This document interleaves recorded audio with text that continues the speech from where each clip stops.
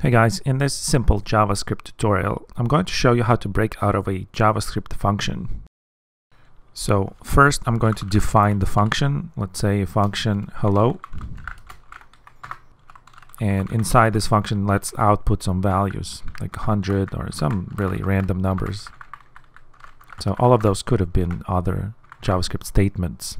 It doesn't really matter. So let's say you want to break out early.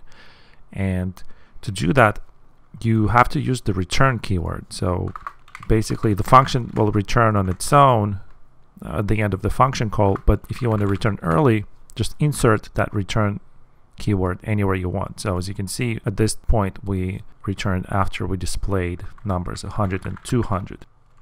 So let's say you have a for loop inside this function and you want to break out of that for loop. So instead of using the break keyword as you usually would, you can also use the return keyword because this for loop is inside of the function now. So when the condition is met, just simply return from that for loop inside the function.